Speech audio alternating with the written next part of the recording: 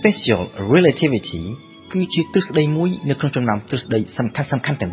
4ដែលលោក Albert Einstein បានរកឃើញនៅក្នុងឆ្នាំ1905នៅពេលដែលលោកនៅជាបុគ្គលិកការិយាល័យចុះបញ្ជីប្រកាសនីយបត្រកម្មនៅឡើយយោងតាមគោលការណ៍ relativity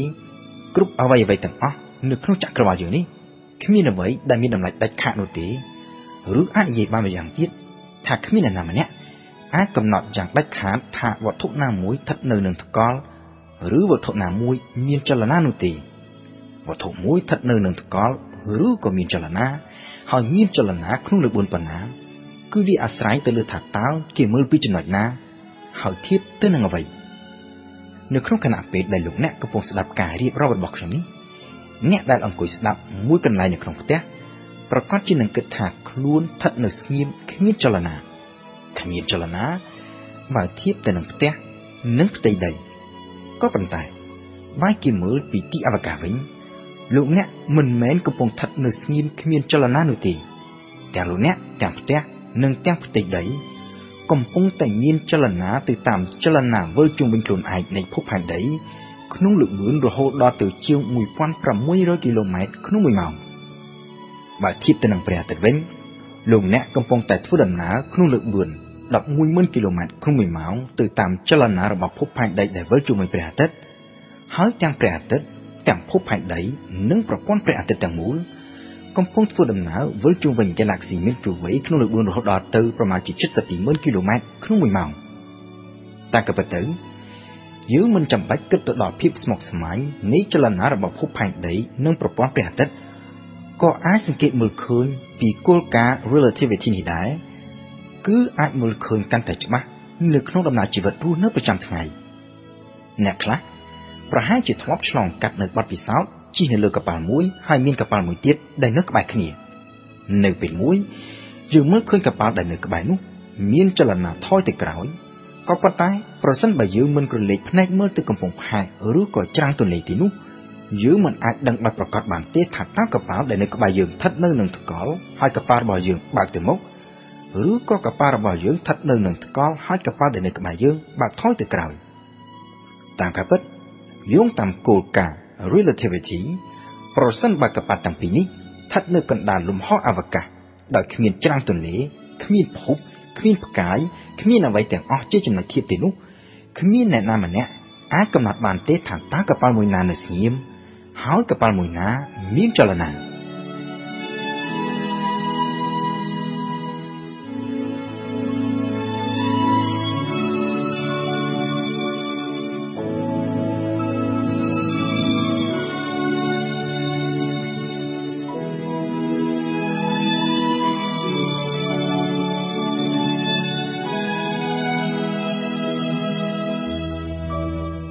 គោលការណ៍ relativity តែក៏ពិត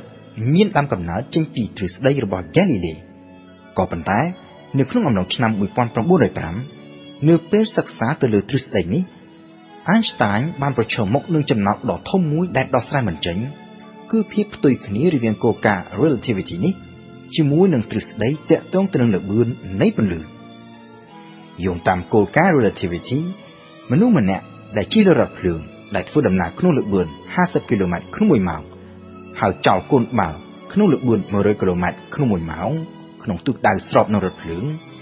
សម្រាប់អ្នកចោលកូនបាល់ដែលស្ថិតនៅលើរថភ្លើងកូនបាល់នេះមានចលនាក្នុងល្បឿន100 គីឡូម៉ែត្រក្នុង1ម៉ោងដដែលក៏ប៉ុន្តែសម្រាប់អ្នកដែលឈរស្ងៀមនៅលើដីកូនបាល់នេះមានចលនាក្នុងល្បឿនរហូតដល់ទៅ150 គីឡូម៉ែត្រក្នុង1ម៉ោងឯណោះពីព្រោះថាតាំងពីពេលដែលមិនទាន់ចោលនៅឡើយកូនបាល់នេះ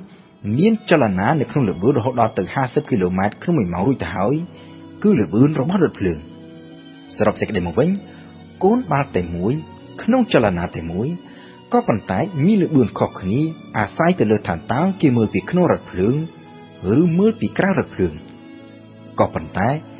នៅពេលដែល Einstein យកករណីនេះទៅអនុវត្តចំពោះពន្លឺ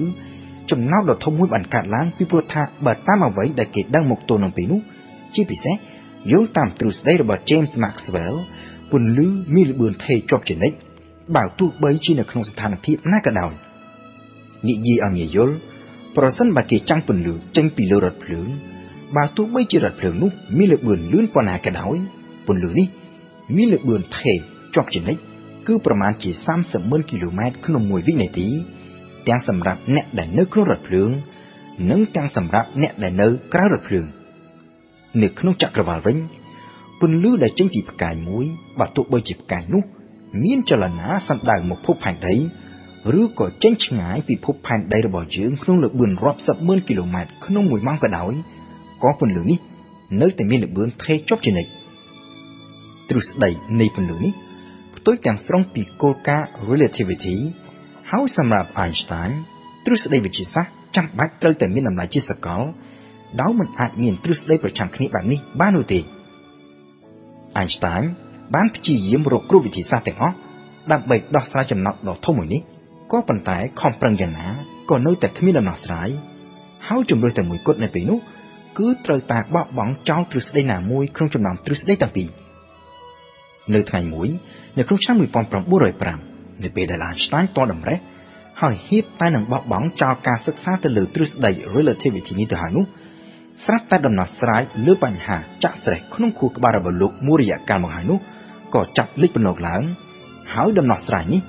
គឺកើតចេញពីការជជែកគ្នាជាមួយនឹងមិត្តភក្តិដ៏ជិតស្និទ្ធម្នាក់ឈ្មោះថា Michel Dessau ដែលធ្វើការជាមួយនឹង Einstein នៅឯការិយាល័យចុះបញ្ជីវិញ្ញាបនបត្រតក្កកម្មប្រធានបទនៃការជជែកគ្នាដែលនាំឲ្យ Einstein អាចដោះស្រាយចំណោទលើទ្រឹស្ដី Special Relativity នេះគឺទាក់ទងទៅនឹងសញ្ញាណនៃពេលចាប់តាំងពីដើមពីមកជាពិសេសនៅក្នុងទ្រឹស្ដីរូបវិទ្យារបស់ Newton គេបានកំណត់ថាលំហហើយនឹងពេលគឺមានតម្លៃដាច់ខាតជាសកលបើទោះបីជានៅទីកន្លែងណាក៏ដោយហើយនៅក្នុងស្ថានភាពបែបណាក៏ដោយ Einstein វិញមានគំនិតដ៏ថ្មីស្រឡាងមួយដែលជាបដិវត្តន៍នៃរូបវិទ្យាសម័យទំនើបគឺថាពេលមិនមានតម្លៃដាច់ខាតដូចអ្វីដែលគេធ្លាប់គិតពីមុនមកនោះទេពេលក៏ដូចជាលំហដែរសុទ្ធតែមានតម្លៃធៀបពូលគឺវាអាចប្រែប្រួលអាស្រ័យទៅលើចលនាយោងតាមទ្រឹស្ដីរបស់ Einstein រវាងអ្នកនៅស្ងៀមនិងអ្នកដែលមានចលនាពេលនិងលំហមិនមានតម្លៃដូចគ្នានោះទេបើចលនាមានល្បឿនកាន់តែលឿនពេលដើរកាន់តែយឺតហើយលំហក៏កាន់តែរួមតូចលើពីនេះទៅទៀត Einstein បានកំណត់ថាលំហហើយនឹងពេលមិនមែនជាសញ្ញាណពីរដាច់ពីគ្នានោះទេក៏ប៉ុន្តែតាមពិតគឺជាធាតុតែមួយដែលគេឲ្យឈ្មោះថាលំហពេលឬតាមភាសាអង់គ្លេសថា space time ចេញពីសមត្ថកម្មនេះហើយដែល Einstein អាចយកគោលការណ៍ Relativity និងគោលការណ៍ទាក់ទងទៅនឹងភាពថេរនៃល្បឿនរបស់ពន្លឺយកមកច្របាច់បញ្ចូលគ្នាបង្កើតទៅជាទ្រឹស្ដី Special Relativity ក៏ប៉ុន្តែទ្រឹស្ដីនេះអនុវត្តបានតែក្នុងករណីពិសេសមួយតែប៉ុណ្ណោះគឺក្នុងករណីដែលចលនាមានល្បឿនថេរពូលគឺគ្មានសន្ទុះហើយដូច្នេះហើយបានជាគេឲ្យឈ្មោះថា Special Relativity តរតែប៉ុន្មានឆ្នាំក្រោយមកទៀតទើប Einstein ពង្រីកទ្រឹស្ដីនេះចេញទៅក្នុងករណីទូទៅហើយបង្កើតបានទៅជាទ្រឹស្ដីដែលគេឲ្យឈ្មោះថា General Relativity